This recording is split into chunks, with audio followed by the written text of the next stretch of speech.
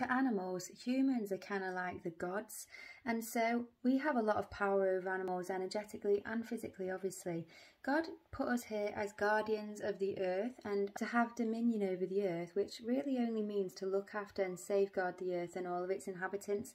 It doesn't mean eat everyone and harm everyone. So we are like gods to the animals and we have power over them. A true powerful being is someone with a big powerful heart who's strong and protective over the good, rather than who overpowers the weak to try and bully and intimidate and try and get some kind of false sense of power through belittling others and animals and stuff. But even if you don't think you're belittling your animals when you're calling them names or saying silly things, because our energy is so powerful over them, if we cast a spell upon them and say, oh, he's always awkward, he never walks, like, you know, to go for a walk, he never wants to go for a walk, he's always dead awkward, what happens is then your pet will be dead awkward every time you go for a walk, because you keep putting that energy on them. And maybe they were awkward once and it's possible they just had bad energy or were having a bad day, but when you go for a walk they ground the energy, they get rid of the energy anyway, so you can get rid of it that way. Or if you're holding them like on a lead, you can be channeling your positive energy down the lead to them, or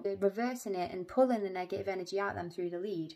So you can actually help and assist them if they're having a bad day. But when we call them names, when we cast spells on them and stuff, it can actually stick to them and affect them in negative ways. So just be really careful what you say to your pet. Be nice, speak nice things to them, encourage them, be positive.